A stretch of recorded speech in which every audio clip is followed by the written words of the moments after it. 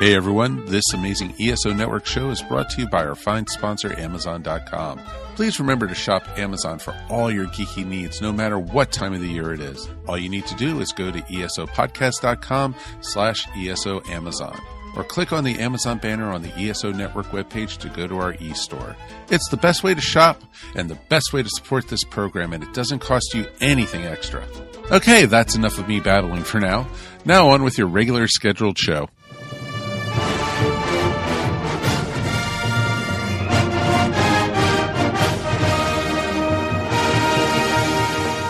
I'm Drew Leiter. And I'm Cletus Jacobs. We're here to tell you about our podcast, The Earth Station, DCU.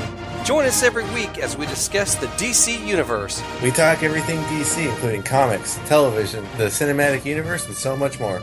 We look forward to bringing you some great reviews and discussions. And don't forget, read more comics.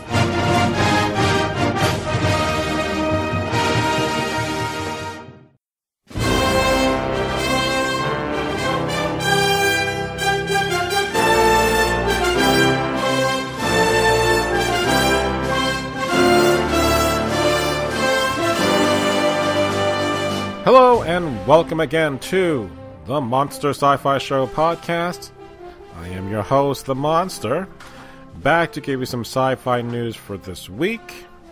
Now, I talked about not doing possibly another podcast before Thanksgiving, since the last one was about the U.S. election results and about my feelings on Trump.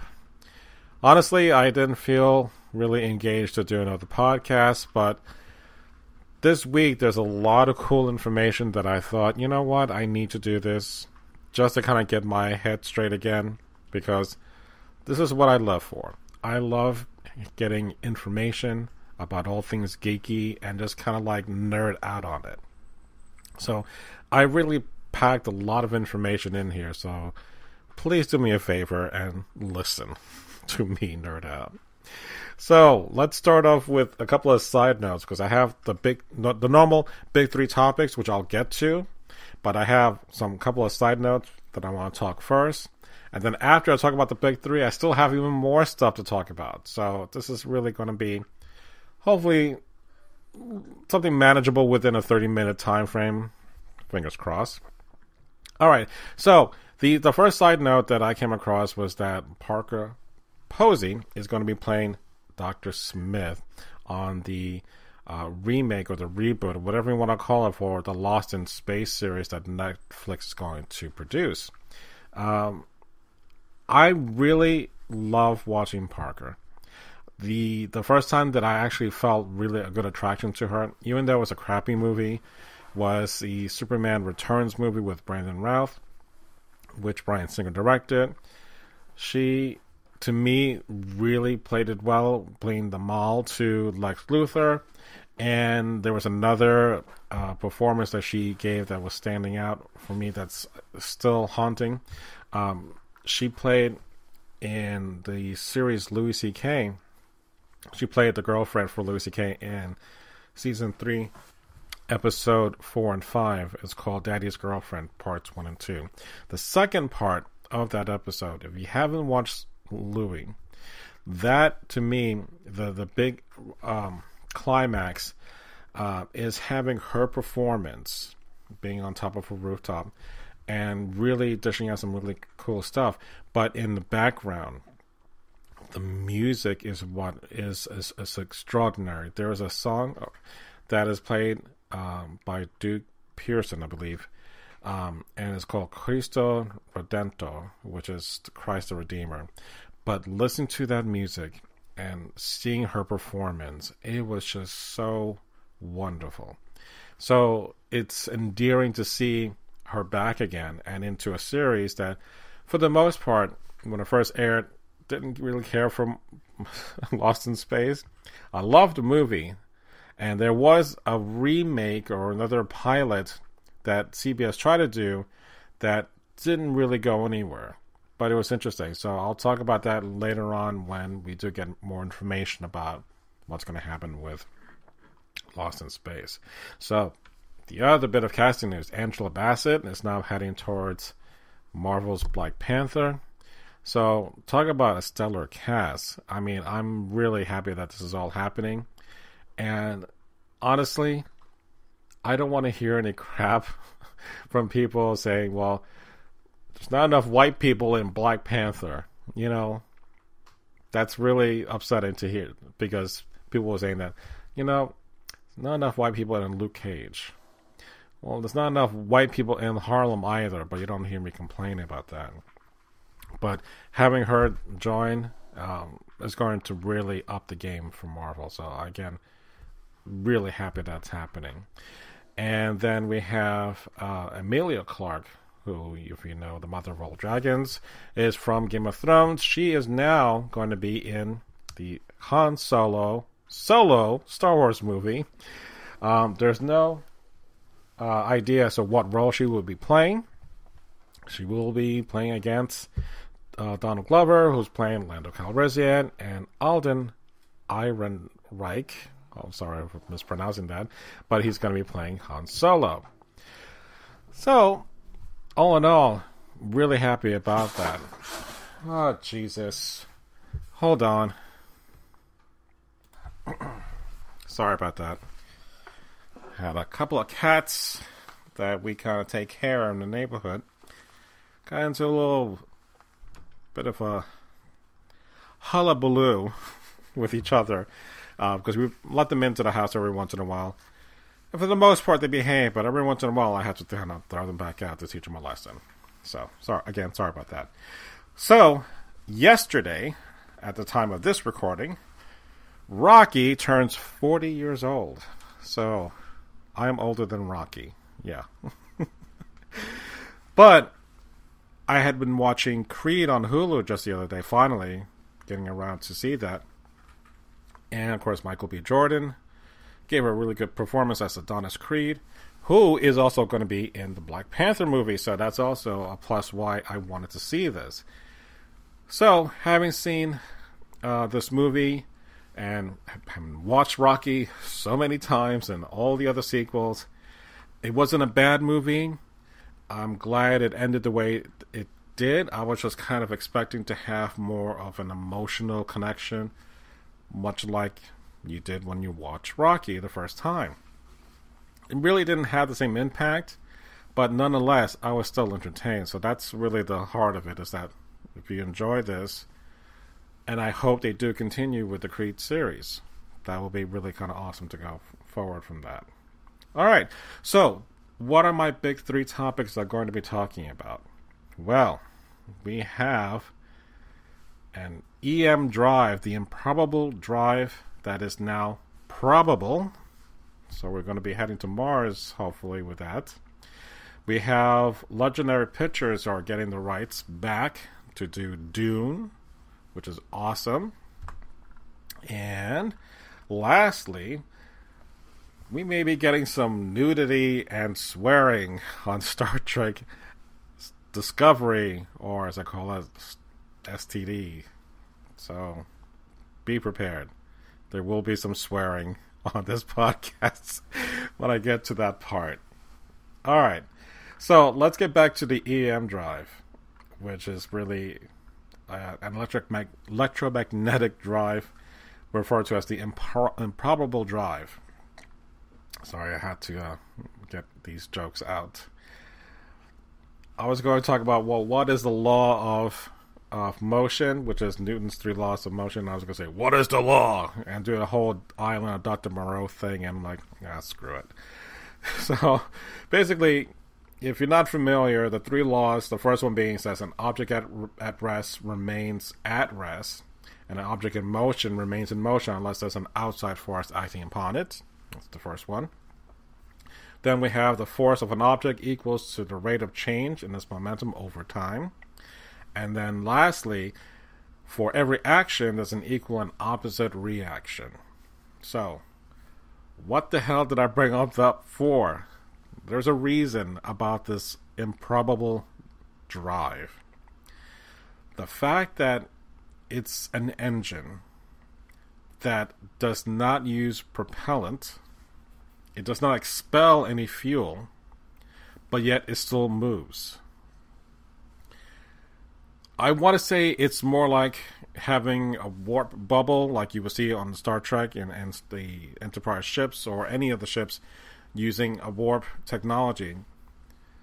Not to that degree, but what's interesting is that there is no... it's a self-contained unit. And basically with the radiation and the microwaves working together and pushed in a certain direction, it pushes the ship. But like it says, for every action, and there's an equal and opposite reaction. Well, in order for a rocket to sail or go through space in a vacuum, because there is no energy there, it has to shoot out the fuel in order for that rocket to go forward. Well, if it doesn't do that, it kind of breaks the laws of motion. So that's what's really interesting. So when you boil it all down, what the hell does that mean? Well, according to the article that I was reading, is that we can go to the moon in just 4 hours, which is in our case from Miami to Orlando. 4-hour drive. We can do that. Now we can go to the moon. We can go to Mars in 70 days. So that's a month. That's 2 months and 10 days. Instead of having 6 months in space. And, of course, if you want to go to Pluto, it'll just take 18 months. So talk about having something that's revolutionary and exciting. And considering there is a push to have not the space mission to go to the moon, but now to go to Mars. And hopefully within our lifetime, we can actually get to have people on the moon. Not just men. People, men and women on the moon, on Mars. So, I have been watching a series on Hulu, which is called Mars, oddly enough, in which it belongs on a National Geographic channel. Now, I already saw the first episode, and unfortunately, I'm going to have to wait until the series is over. And I think it's on like 10 episodes. And when the last episode airs, then Hulu gets to show the whole entire series. But what's interesting is that it's taking place in the future, and it has a crew that's on its way to Mars. And they go through whatever scenarios or whatever things happen during a mission and what they expected. And they cut to present day situation in which they're talking to real scientists and other people were connected to the mission to Mars, and what they're going to have to overcome in order for that to happen. Now, of course, this EM drive, which has been out since, I think, well, the person who came up with the theory was doing in the late 1990s. And the papers were written and so forth. But just recently, it was peer-reviewed, meaning that all the, I guess, experiments and sound observations are really good. But they still have to then now produce this and see if they're able to make this happen. So there were no flaws that the peer review found in the paper for the EM drive. Now they have to now take the next step and build an actual thing. So that's going to be interesting. And I'm really going to be excited that if this does happen, my God, what an exciting time that will be. Something to really look forward to. And beyond the 4 years that we had to deal with Trump. Just saying. All right. So let's move on to part 2, which is Legendary Pictures is getting, or actually Legendary Entertainment is getting back the rights for Dune. I've mentioned Dune before in this podcast. Dune is the only book that I've read several times, more than any other book. And let me clarify, it's the only book I've read more than once. And I really didn't get Dune at all when it first came out, but my friend Brian, who was a childhood friend, saw the movie and says, you know what, it's a mess, but this is the kind of movie that you would like. And I did like it. And this is way back in I'm blanking out here, 1983, 84. David Lynch directed Dune. And it starred Kyle MacLachlan, who is going to be in Twin Peaks, which I'm going to be talking about that coming next year, because I'm really excited about the return of Twin Peaks. But what I loved about this series is that it was very bizarre, and basically, if you love David Lynch's work, it's kind of keeping in with a lot of tones and a lot of motifs that he does throughout his movies, but it was just completely different. It was more space opera-ish. And for the longest time, I should say, I watched the movie over and over again. And then the Sci-Fi Channel aired it, but it did a 4-hour version of it. So basically, they added in a lot more scenes, a lot more exposition, and it kind of fleshed things out. So, having seen that, I felt this is a little bit more fulfilling. Then I started reading the book, and I'm like, oh, I can really see, how this is such a task to try to portray that world in a 2-hour movie. That was next to impossible. There's no way that could have been done. Now, given that there was a 4-hour version, great. I give him kudos for at least trying. It's a hard subject to really put into just 2 hours. So, come 2000, Sci-Fi Channel does it as a mini-series with William Hurt. Fantastic. That's the way it should have been done since the beginning. But again, that kind of stuff never happened. Game of Thrones is only just recent.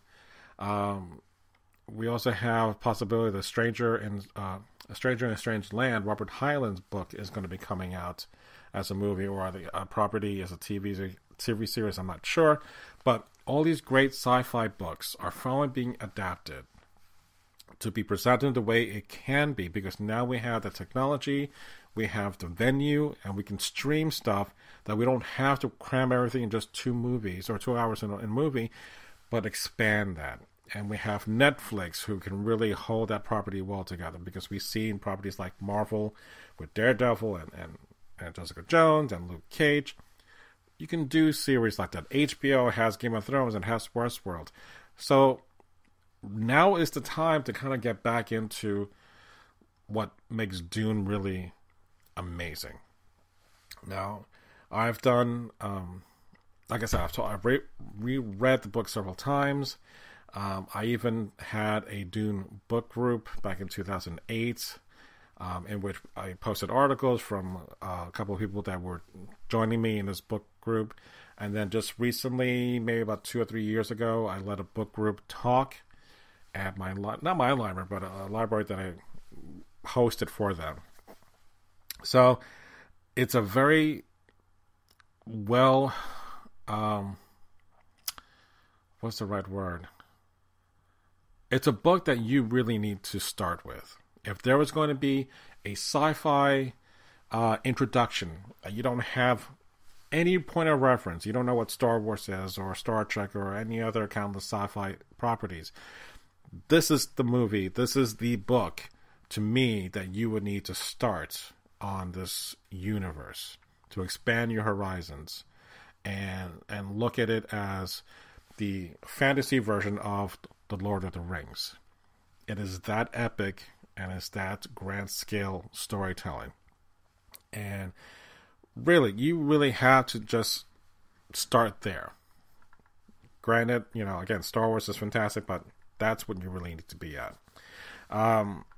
There was a documentary, and I'm going to mispronounce this guy's name, George Orwowski. I'm sorry about that. But he also had, I think, way back in the 70s, if not late 60s or 70s, planned to do the Dune movie. And he had wanted to cast Mick Jagger in it. Pablo Picasso was going to be in this. And I'm like, no, not Picasso. Sorry, Dali. Dali was going to be in it.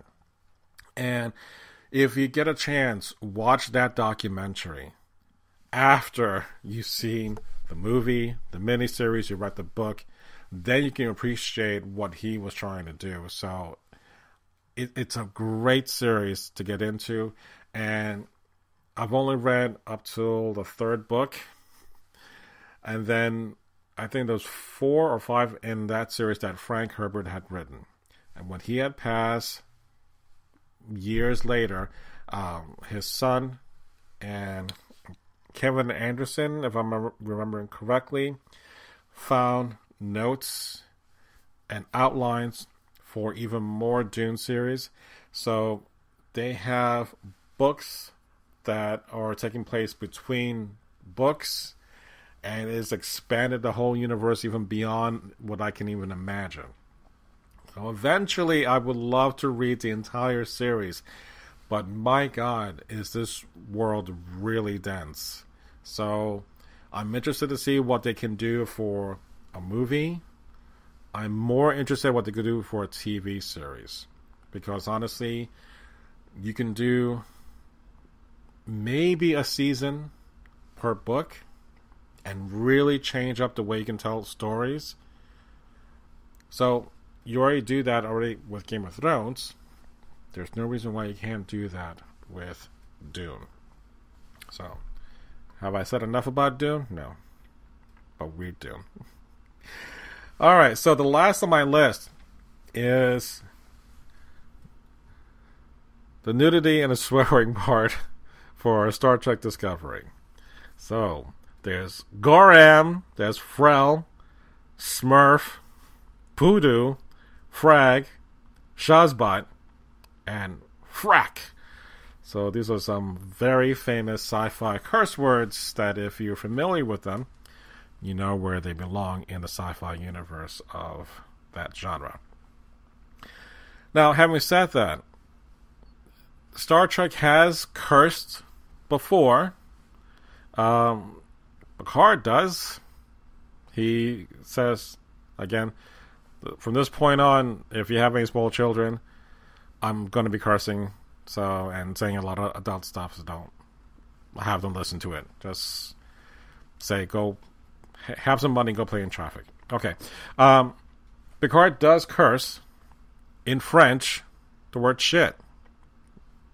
And Data also curses, saying, oh shit, in Generations, as the Enterprise is crashing onto a planet. So, that's not a big deal, right? No. They can say shit. They can say crap. I wouldn't mind if the language is a little more adult in that way. But again, Star Trek, for the most part, was on television, and a lot of their movies were PG, PG-13. They really didn't push the envelope with either regarding nudity or basically the cursing, because that's not what Star Trek was about, and it didn't have to rely on that. But on Facebook, my friend Tony had mentioned this, and I wanted to bring this up. And I also have a counterpoint to that by the name of Chris. So Tony wrote that they got to grow up and become the 21st Century Series. That means they should look a lot like AMC, FX, HBO, and Netflix shows. So yeah, profanity, nudity, a movie star, they're on the right track. Make it serialized and a shorter series, and they'll be really on point. The point of the movie star is that he mentioned that Michelle Yeoh is going to be on the Star Trek series. So Michelle Yeoh is going to be having an STD career. She's playing the role of gonorrhea. So I still don't know what role she'll be playing. I don't know if she'll be the captain, first officer, who knows. But that's one that we have in the bag. Now, Chris, on the other hand, wrote, I'm all for the grittier and more premium production, and that could include sex and death and angst, but personally, not sure if I need my Star Trek to have nudity or significant cursing. Mad Men had no nudity and no F-bombs, and it was still a great show. Same with BSG, although there is some partial nudity, not stuff that you would normally see or get away with on normal TV. Star Trek Discovery should follow that model rather than Westworld, where people just say fuck and repeatedly and justify being on HBO. I agree. So, taking both points and throwing my 2 cents into this. When I saw Spartacus, the remake or the series, Lucy Lawless, who played Xena, was on this series and played a character named Lucretia. Lucy was nude a lot. I mean, to the point that, look, I'm hot for her to begin with. So seeing her nude, that was icing on the cake. But I got to the point, I'm like telling my co-host Gene, you know what? I'm done. I don't need to see Lucy's tits anymore. I'm sorry if I'm cursing. I don't need to see them anymore. I've seen them all. I've got more than my fill. So, okay, that's it. But it was, after a while, it was just like, enough. I don't want Star Trek Discovery to be that. That's my thing. Do the nudity for reasons that make sense to the story, not gratuitous. If you're going to curse, fine, curse. But again, be smart about this. Honestly, if you're relying on these markers to kind of push your series to the forefront of all these other series that are on right now, like Game of Thrones and Westworld, which have a great deal of nudity and a great deal of violence, then you've lost sight of Roddenberry's vision. I don't think they're going to do that, but that's always going to be a concern. So, we'll see what happens. And again, I don't want to see things or hear things just for the sake of it. But, that's what happens. All right. So, that was my big 3 topics that I'm going to be talking about, and I already did my side notes. So, on a side note, or a post note on the podcast, there was an article that talked about the Star Trek fan film says that CBS and Paramount don't own the idea of Star Trek. And I posted it to my Facebook page, and I talked about how I think I had an option to kind of make this work for both parties. But there was a person on Twitter that commented, and I want to respond to that. So let me start off with this, because not a whole lot of people understand the idea about copyright or fair use. So I wanted to talk about that in context with the article, and then give my 2 cents about that to answer this response. So basically, what is copyright? So copyright refers to the authors, the creators of all sorts, such as the writers, the photographers, artists, film producers, composers, programmers, exclusive right to reproduce, prepare derivative works, distribute copies, and publicly perform and display their works. These rights may be transferred or assigned in whole or in part in writing by the author, unless otherwise agreed in writing. Work created by an employee is usually owned by the employer. So, in this case, I'm getting this from the Library of Congress. When Roddenberry created Star Trek, while he may be the creator, CBS and Paramount later on owned the rights to that series. So, what is fair use? Well, fair use is an exception to the exclusive protection of copyright under the American law. It permits certain limits, uses without permission from the author or owner, depending on the circumstance. Copy may be considered fair for the purpose of criticism, comment, news reporting, teaching, including multiple copies for classroom use, and scholar or research. So, when it says here to determine whether a specific use under one of these categories is fair, courts are to consider the following factors: the purpose and character of the use, including whether such uses is of a commercial nature or is it a non-profit educational purpose, the nature of the copyright work, the amount and substantially of the portion of use in relation to the copyrighted work as a whole, as in, is it long or is it short in length? That is, are you copying the entire work? as you might do with an image, or just part of it like you might do with a novel, and so forth. The effect of the use upon the market, the effect of the use upon the potential market for or the value of the copyrighted work. Okay, so when I looked at the article, and where is the article? Here we go. In which it was talking, and there's some remarks about the court proceedings. So one of the motions, let's see here, the motion to include testimony from Christian Gossett, director of the Prelude to Axanar. They questioned him and said, this is the question: do you think that Prelude to Axanar infringes upon Star Trek's intellectual property? Christian gave an answer saying yes. Next question: and in what way? The answer is, and that is an unlicensed film entertainment that uses countless elements of the Star Trek fictional world without unlicensed. So the next thing is that they counter with the fact that, and this is for the people for Axanar, that they're trying to look at this as a fair use thing, but it's not. And in this respect,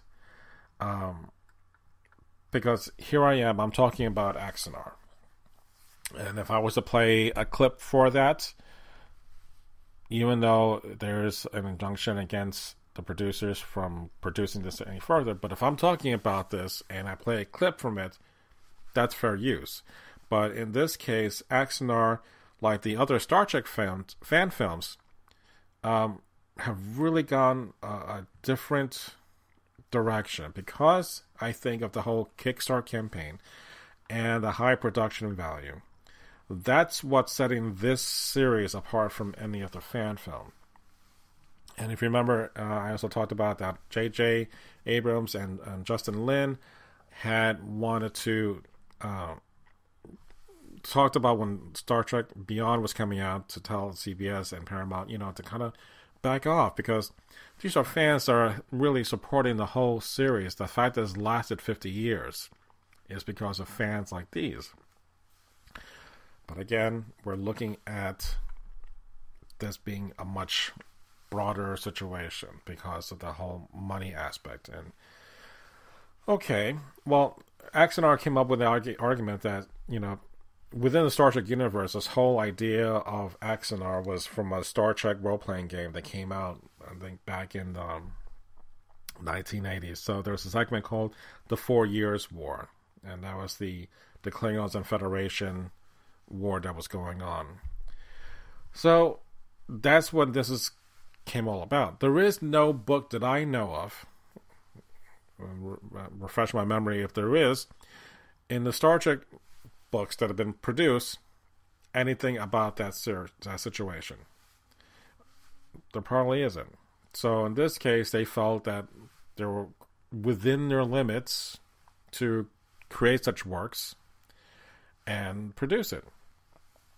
Whereas the fan films use sets that are reproduced, use costumes that are reproduced, and portray actors and who portray the aliens or other characters on that series. So this is, where's the balance in both? I don't know, other than because of this whole Kickstart and the amount of money they generated to produce this, that's the sticking point. Now, if you're a Star Trek fan and you love the Star Trek books, there was Simon & Schuster created a kind of like a writing competition in which you can write stories, in which the best stories get collected into an anthology, and an anthology gets produced. So the winner of that would get, I think, a contract with them and get to write Star Trek books. If I'm one of the people of Axanar and I love making Star Trek movies, then there has to be a way to compensate CBS and Paramount. And I said, if they allow Axanar to finish the damn movie, let it be produced, then distributed by CBS and Paramount, and then whatever profits come from that, even if it's not a complete 50-50 split, there has to be some kind of compensation towards them. So, when I looked at the comment, and I hope that this person I'm referring to, I'm sorry, just give me one moment. So, the person I'm going to refer to is Axel Monitor on Twitter. And when I proposed that, I'm not sure they're referring to the article or to my comment about the whole split the profits when the movie is made. They wrote, because copyright holders should reward those who make money off intellectual properties they don't own. So again, I'm not too clear as referred to the article or to my comments, but I just think that it doesn't qualify as fair use. We can kind of go along with that. But on the other hand, neither are the fan films either. So you really kind of have to treat it both the same or make an exception and make it clear so that in the future that this doesn't happen. Because honestly, I enjoyed the fan films for a good reason. Because there are stories out there like me that want to see, well, what happened to that character, or who did this in that situation that they talked about on a previous Star Trek episode. And it's part of like a small little nugget, but someone took that idea and just expand upon it. And they wanted to have a medium to express that. So we can do that in writing. I did fan fiction for a couple of years. I would love to see someone do that and not be held in litigation for violating copyright laws if they want to do a film of that. As long as they're not doing this to make a profit, and if so, then CBS and Paramount should be compensated for that. That's my 2 cents on that. So enough of me ranting, enough of me going off on that. So I'm going to end this podcast, and normally I don't give a telegraph of what I'm going to be planning on, but we're coming towards the end of the year. We have a month to go, but the next podcast, next week, I'm going to be talking about the DC 4-hour crossover with Supergirl, The Flash, Arrow, and The Legends of Tomorrow. So once all 4 episodes are seen and dissected, I will do a podcast on that. The week after that, and that's going to start on December 5th, I'm going to do one last sci-fi news for the year. And then the week after that, December 12th, is going to be the exact same week as Star Wars Rogue One. So hopefully within a week after that, I will get to watch that movie with Mr. Gene, or Mr. Gene will watch it separately, and like we did with The Force Awakens, and we'll do our last podcast for the year. Now, come January, we will do the year in review for 2016, but I'm not sure what the date is that, other than sometime in January, like it did last year. So, all right, I'm exhausted from talking. I need to go get something to eat. So I'm really happy that this is all coming out in a great way, to get all my anxiety about the past week or two with the election, to talk about something that is fun for me and exciting. And honestly, this is what drives me, is to do this kind of podcast. So you can follow me on the various social networks. You can email me. I'm sorry, I'm blanking out here. You can email me at themonstersci-fi@gmail.com. Again, thank you to Tony, thank you to Chris, and also thank you to that person on Twitter with the handle AXA Monitor. It's AXA Monitor. So thank you all for this great episode, and I'm hoping to get more input from all of you guys. Let me know what you think. Am I wrong? Am I right? Am I cute? Am I smart? Tell me more about my eyes. Alright. Thank you very much for listening to the Monster Sci-Fi Show. Sci-fi, from a certain point of view. Good night.